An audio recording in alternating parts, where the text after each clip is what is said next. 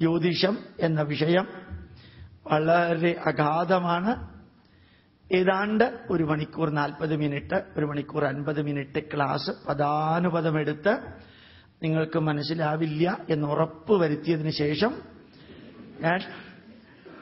ഞാൻ question answer സെഷനിലേക്ക് കടക്കാം. യഥാർത്ഥത്തിൽ ഭാരതത്തിലെ ഗ്രന്ഥങ്ങൾ എത്രയാണെന്ന് ചോദിച്ചാൽ 2000-ലധികം ഗ്രന്ഥങ്ങൾ അടിസ്ഥാന ഗ്രന്ഥങ്ങളായിട്ടുണ്ട്. അവയ്ക്ക് സംസ്കൃതത്തിൽ എഴുതിയിരിക്കുന്ന വ്യാഖ്യാനങ്ങൾ, കമന്ററികൾ, ഏകദേശം 10,000 കമന്ററീസ് ഉണ്ട്. പല ഭാഷകളിലും എഴുതിയിരിക്കുന്ന ഉപാഖ്യാനങ്ങൾ, സബ് കമന്ററീസ് 100,000-ഓളം വരുന്നുണ്ട്. അപ്പൊ nearly 2,000 foundation literature, 10,000 commentaries in Sanskrit and not less than 1 lakh sub-commentaries in various languages, including Sanskrit. ഇതില് വൈദിക സാഹിത്യം എന്ന് പറയുന്നത് വേദഗ്രന്ഥങ്ങള്, ബ്രാഹ്മണ ഗ്രന്ഥങ്ങൾ, ആരണ്യക ഗ്രന്ഥങ്ങൾ, ഉപനിഷത്തുക്കൾ. തിരിച്ചു പറഞ്ഞാൽ ഉപനിഷത്തുക്കൾ, ആരണ്യക ഗ്രന്ഥങ്ങൾ, ബ്രാഹ്മണ ഗ്രന്ഥങ്ങൾ, വേദങ്ങൾ. അത് വേദിക് ലിറ്ററേച്ചറാണ്. അതിന്റെ താഴെ 6 ടൈപ്പ് ലിറ്ററേച്ചർ ഉണ്ട്, 6 തരത്തിലുള്ള ലിറ്ററേച്ചർ ഉണ്ട്.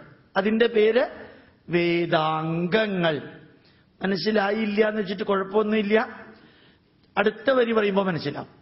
6 ഗ്രന്ഥങ്ങള്, ക്ലാസ് ഓഫ് ലിറ്ററേച്ചർ, വേദാംഗങ്ങൾ.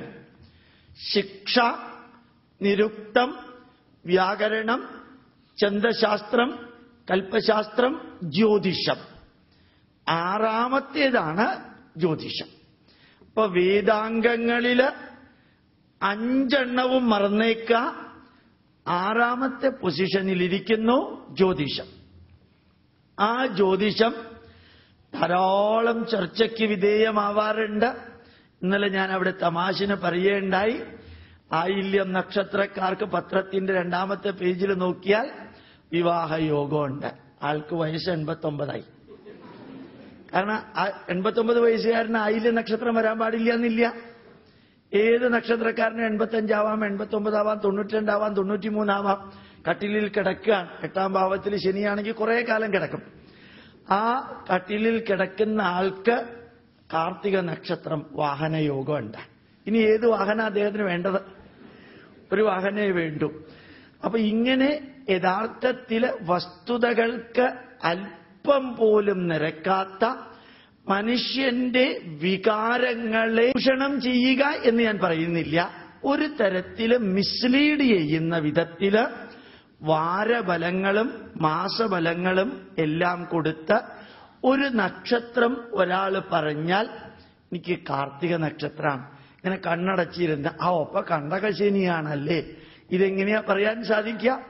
ആ കാർത്തിക നക്ഷത്രത്തിൽ ആരംഭിച്ചിരിക്കുന്ന യഥാർത്ഥത്തിൽ ഏത് ഗ്രഹമാണെന്ന് നോക്കി കാൽക്കുലേറ്റ് ചെയ്ത് ഈ അറ്റം വന്ന് ഇപ്പൊ ഏത് ദശയാണെന്ന് നോക്കി അതിൽ ശനി എവിടെയാ നിൽക്കുന്നതെന്ന് നോക്കി 15 മിനിറ്റെങ്കിലും പേനയും പെൻസിലും വെച്ച് പേനയും പേപ്പറും എടുത്ത് കാൽക്കുലേറ്റ് ചെയ്ത് പറയേണ്ടത് ഓഫ് ഹാൻഡ് അടിച്ചു വിട്ട് ശുദ്ധ അബദ്ധങ്ങൾ ചെയ്യുന്നവര് ധാരാളമുണ്ട്.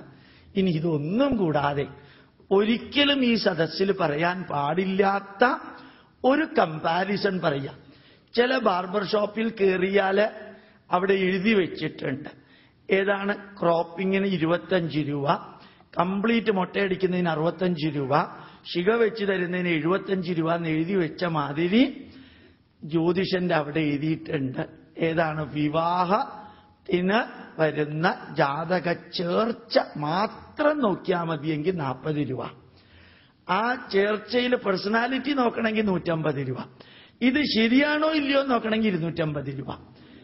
ഇങ്ങനെ ജസ്റ്റ് നോക്കുമ്പോ ചിലപ്പോ ഞാൻ മനസ്സിൽ വിചാരിക്കാറുണ്ട്, പൂർവീക ഋഷിവര്യന്മാര് കഴിഞ്ഞ 3000 വർഷങ്ങളായിട്ട് പ്യുവർ എസ്ട്രോണമി എന്ന സയൻസിന്റെ ബേസില് പ്യുവർ അസ്ട്രോണമി എന്ന സയൻസിന്റെ ബേസില്, പ്യുവർ മാത്തമാറ്റിക്സ് എന്ന സയൻസിന്റെ ബേസില്, സയൻസ് എന്നുള്ളത് ഒരംശം പോലും ഇല്ലാത്ത പ്രഡിക്ഷൻ പാർട്ടിന്റെ ബേസിസില്, അസ്ട്രോണമി പ്യുവർ സയൻസാണ് അവർ ഉപയോഗിച്ചിരിക്കുന്നത്, മാത്തമാറ്റിക്സ് പ്യുവർ സയൻസാണ് ഉപയോഗിച്ചിരിക്കുന്നത്. പ്രഡിക്ഷൻ പാർട്ടില് 1% സയൻസ് പോലും ഇല്ല.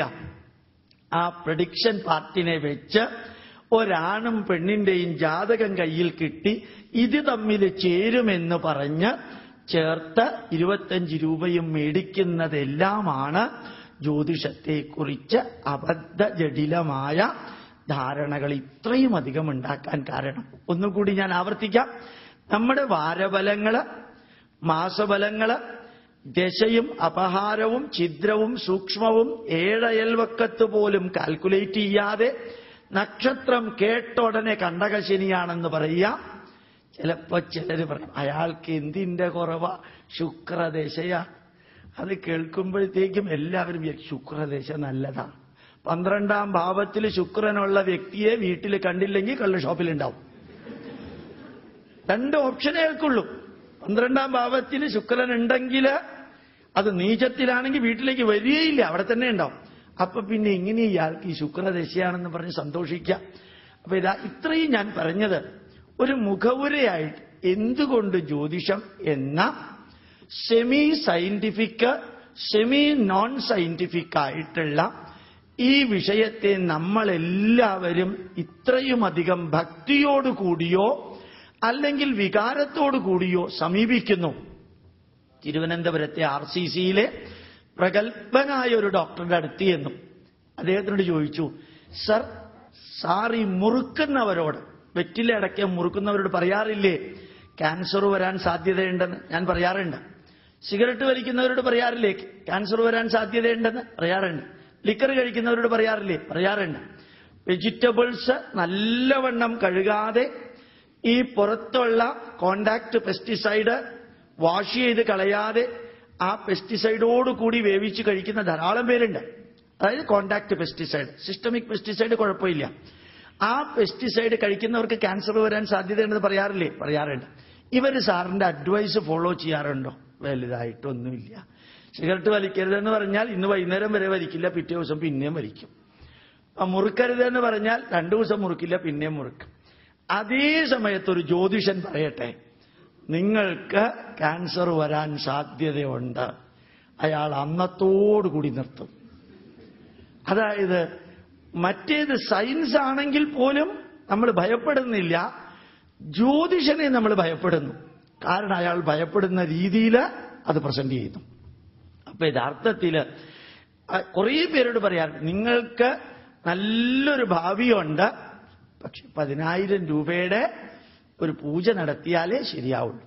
അപ്പൊ ക്യാൻസറിന് ചികിത്സിക്കാൻ 10,000 രൂപ ഇല്ലെങ്കിലും ഈ 10,000 രൂപ കൊടുത്ത് പൂജ നടത്തണമെന്ന ധാരണ വരുന്നത് ഈ ജ്യോതിഷൻ പറഞ്ഞിട്ടാണ്. വീട്ടിന് വേറെ കുഴപ്പമൊന്നുമില്ല, നിങ്ങളുടെ പിതൃക്കൾക്ക് മോക്ഷം കിട്ടാത്തത് കൊണ്ട് ഈ വീട്ടിൽ കിടക്കുമ്പോഴത്തേക്കും സ്വസ്ഥമായ ഉറക്കം വരില്ല. ഇത് MBBSും MDയും FRCSും MRCPയും ഉള്ള ഡോക്ടർ പറഞ്ഞാൽ നമുക്ക് ആർക്കും ഭയമില്ല. 10ാം ക്ലാസ് പഠിക്കാത്ത ഡോക്ടർ ഈ ജ്യോതിഷൻ പറഞ്ഞാൽ വീട്ടിനകത്ത് ഉറക്കം സ്വസ്ഥമാവില്ലെന്ന് പറഞ്ഞാൽ നമുക്ക് ഭയം ഉണ്ടാവും. അങ്ങനെ ഏതോ ഒരു ട്രെൻഡ് വന്നതുകൊണ്ടാണ് ഇന്ന് ഇവിടെ ജ്യോതിഷം എന്നൊരു വിഷയത്തെക്കുറിച്ച് ക്ലാസ് എടുക്കണം എന്ന് തോന്നിയത്. അപ്പൊ പദാനുപദം വിവരിക്കാം. അത് എത്ര പേർക്ക് മനസ്സിലാകുന്നോ എന്ന് മനസ്സിലാക്കാം. ഈ ജ്യോതിഷത്തിൽ ഉപയോഗിച്ചിരിക്കുന്ന അസ്ട്രോണമിക്കൽ കൺസെപ്റ്റ് അത് 100% അൾട്രാ മോഡേൺ അസ്ട്രോണമിയാണ്. ഭൂമി ഉരുണ്ടതാണ് എന്നുള്ളത് നമ്മുടെ ജ്യോതിഷത്തിലുമുണ്ട്. മൃത് ജല ശിഖി വായുമയോ ഭൂഗോള സർവതോ വൃത്ത. മൃത് മണ്ണ്, ജലം, ശിഖി അഗ്നി, വായുമയോ ഭൂഗോള. ഗോളം എന്ന വാക്കിന്റെ അർത്ഥം അറിയാം. സർവതോ വൃത്ത. ചന്ദ്രനെ എവിടെ നിന്ന് നോക്കിയാലും വൃത്താകൃതിയിലാകുന്നത് പോലെ ഭൂമിയെ എവിടെ നിന്ന് നോക്കിയാലും സ്ഫെറിക്കൽ ഷേപ്പുള്ള ഭൂമി വൃത്താകൃതിയിലാണ്. അതുകൊണ്ട് ജ്യോതിഷത്തിലെ കാൽക്കുലേഷൻ നടത്തിയിരിക്കുന്നത് കോപ്പർനിക്കസും ഗലീലിയോയും കെൽവിനും സർ ഐസക് ന്യൂട്ടണും അതേപോലെയുള്ളവരും ജനിക്കുന്നതിന് 2500 വർഷങ്ങൾക്ക് മുമ്പാണെങ്കിലും അന്നും ഭാരതീയർക്ക് ഭൂഗോളം എന്ന കൺസെപ്റ്റ് തന്നെ ഉണ്ടായിരുന്നു. അത് ഭാഗവതത്തിൽ വായിച്ചാൽ ഭൂഗോള വിവരണാധ്യായം എന്ന 4 അധ്യായങ്ങളുണ്ട്.